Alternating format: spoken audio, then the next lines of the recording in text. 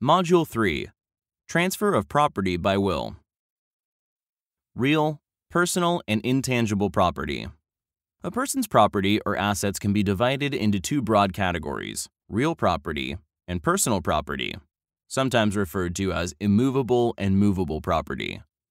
A property's classification affects the way its title is transferred, the cost and type of insurance that can protect it, how it passes through an estate, and sometimes to whom it may be transferred, how it is taxed, and more. Real property includes land and any fixtures to land, such as ponds, canals, and roads. It also includes formerly movable objects that may have been permanently affixed to the land, such as homes, other buildings, and machinery. Any property not considered real property is personal property.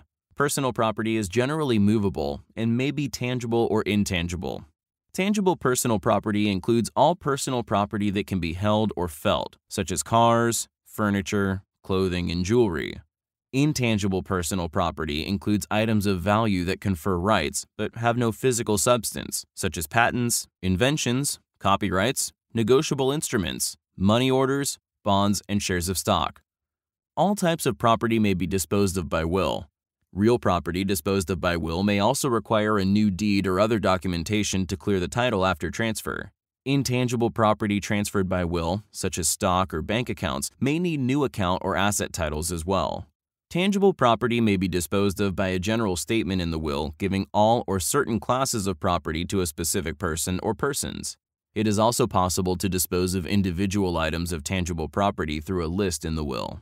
Most states have authorized the creation of personal property lists or memoranda for the transfer of items of tangible personal property, which is incorporated by reference into the will.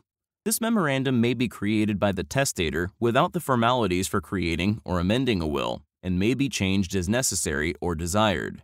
The will should reference the memorandum and perhaps even identify its place of storage or something else that leaves no doubt as to its role and the testator's intent.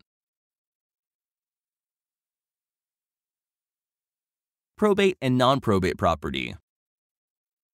A will is only effective to transfer property that becomes part of the probate estate, and this includes most property held solely by the testator, such as real estate whose deed names the testator as sole owner, her tangible and intangible personal property, such as clothing, cars, jewelry, furniture, boats, and other personal items, along with her bank accounts, stocks, cash, and other assets.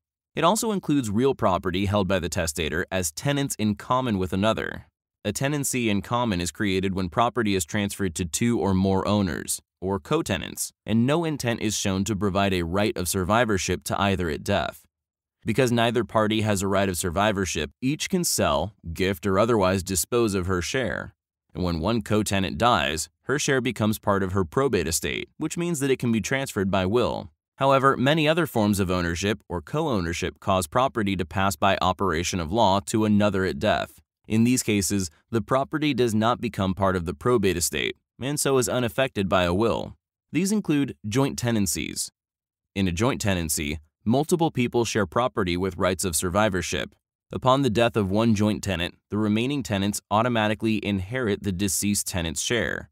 Therefore, an ownership interest in real or personal property as joint tenant with right of survivorship transfers to the survivor outside of probate. A will provision that purports to dispose of a share of a joint tenancy is ineffective. Tenancy by the entirety. In many states, a conveyance of real property jointly to a married couple creates a presumptive third form of concurrent ownership, the tenancy by the entirety. This presumption can only be rebutted by evidence that there was agreement between the spouses to hold the property in another way.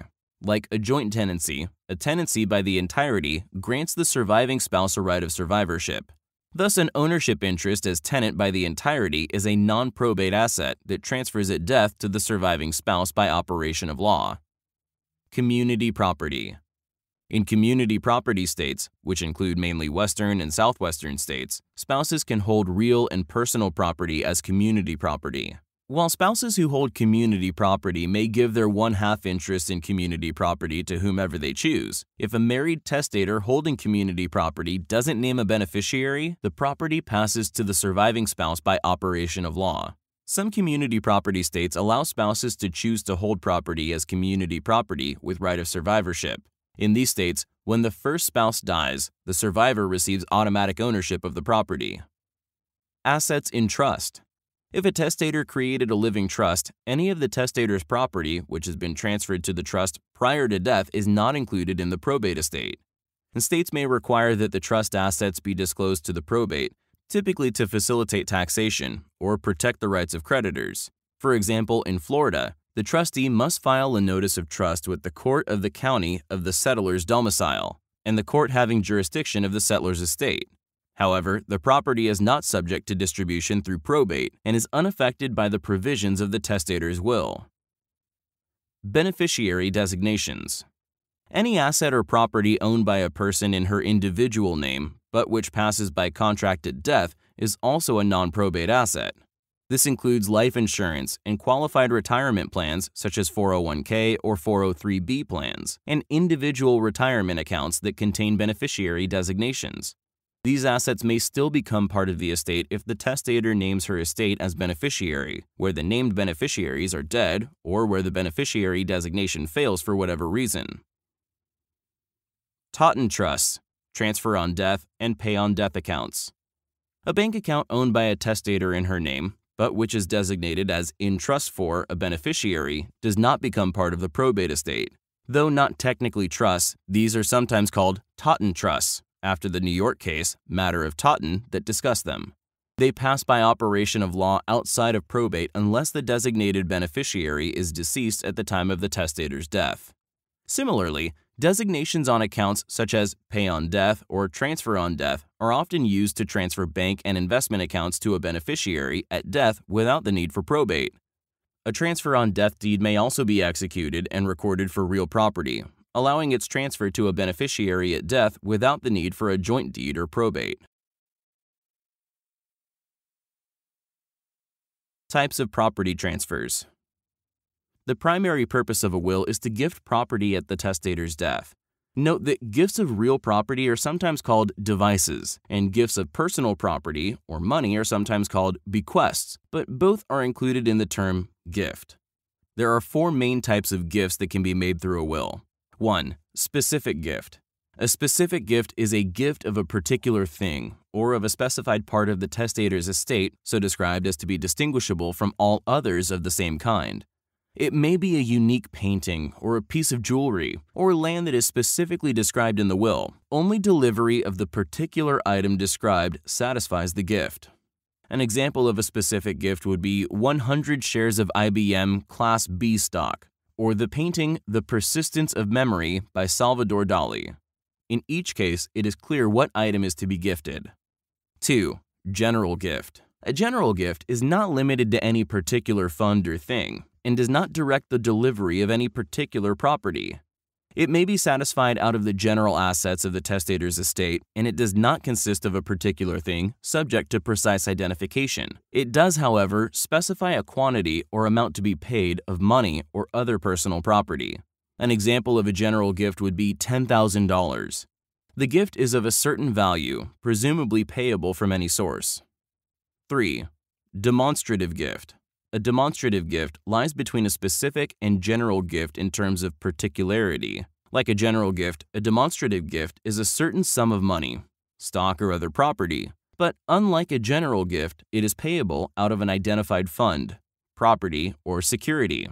An example of a demonstrative gift might be $5,000 payable from my Bank A checking account, or $50,000 worth of stock from my investment account number 0100000. While there is no specific item to be delivered, there is a specific amount or value to be delivered from a source. 4. Residuary gift. A residuary gift is made of all or part of the balance of the estate, after all other gifts have been satisfied and all charges, debts, and costs have been paid. An example of a residuary gift would be all of the rest, residue, and remainder of my estate to my son, or 50% of the balance of my estate to Keene Hospital.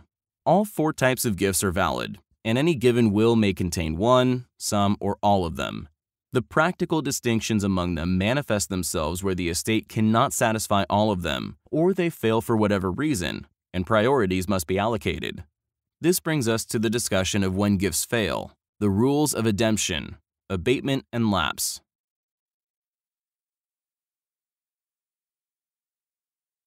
Ademption.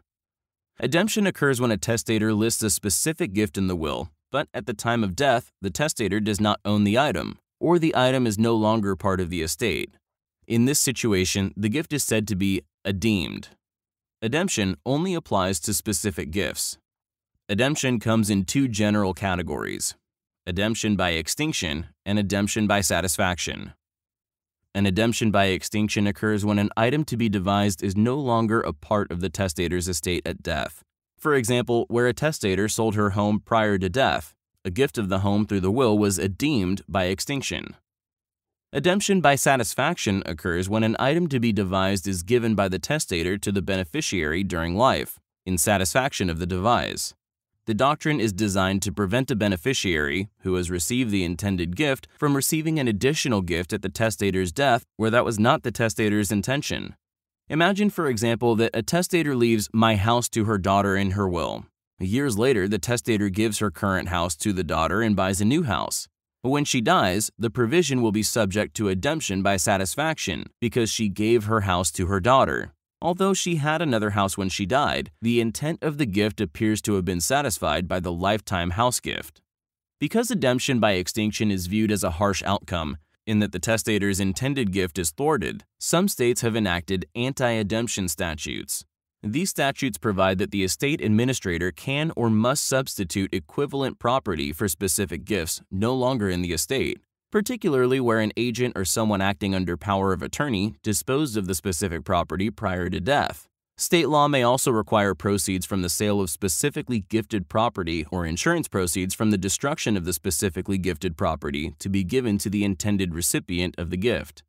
In Oregon, for example, devises do not fail as a result of the encumbrance destruction, damage, sale, condemnation, or change in form of the property specifically devised, unless the intent under the will is that the devise fail, or if the testator during her lifetime gave property to the specific devisee with the intent of satisfying the specific devise. In Alabama, the anti-ademption statute has been interpreted to give the specific devisee of real property the outstanding balance on the mortgage after sale. It should be noted that general gifts do not adeem. If a testator makes a will giving a general gift of $10,000 to a nephew upon death, and the estate cannot cover it with cash, the gift will not necessarily fail.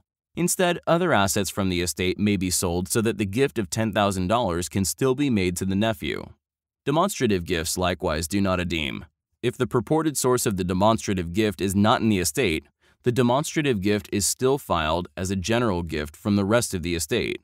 So if a will provides a gift of $10,000 to Joe from my bank account at First Bank, and at the time of death, the account at First Bank had been closed, Joe is still entitled to $10,000 from the estate as though it were a general gift.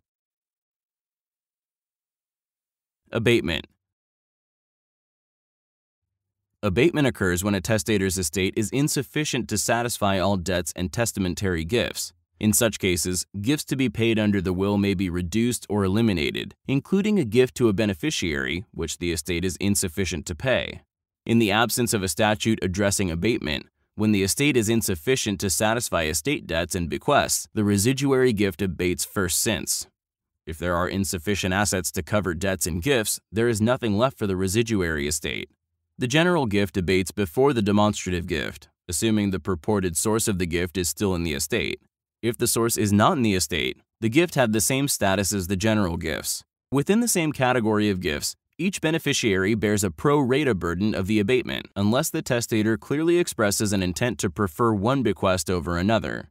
So, for example, where a will gives $20,000 to Jane, $30,000 to Phil, and $50,000 to Debbie, but the estate only has $50,000 after debt, each would receive only half the gift. Jane would receive $10,000, Phil would receive $15,000, and Debbie the remaining $25,000. Specific gifts are not subject to abatement. Either the specifically referenced gift is in the estate and it is given to the beneficiary, or it is not and it adeems. Lapse and anti-lapse. The final concept affecting gifts of property at death is the concept of lapse. Lapse occurs when a beneficiary dies before the testator or before the time of the property distribution under the will. The general rule in such a case is that the gift lapses and becomes part of the residuary estate. The gift does not necessarily go to the heirs of the gift beneficiary. However, where the recipient is closely related to the testator, there is a presumption that the testator would have wanted the property distributed to the beneficiary's surviving heirs, since they are also heirs of the testator. Therefore, states have enacted anti-lapse rules, which apply when the predeceased beneficiary was closely related to the testator. In such cases, the lapsed gifts go to the beneficiary's heirs instead of back into the residuary estate. All states have passed anti-lapse statutes, although they differ in the relationship between the testator and beneficiary that they require. While some states apply anti-lapse only when the beneficiary is a child or grandchild of the testator, some provide for anti-lapse even when they are less closely related. Note that bequests to spouses are not subject to anti-lapse statutes. If the spouse predeceases the testator, then the gift to the spouse fails, and the gift goes to the testator's heirs, who are often heirs to the beneficiary spouse as well in any case. Our next module will discuss many types of will provisions, what they accomplish, and when they are necessary or useful.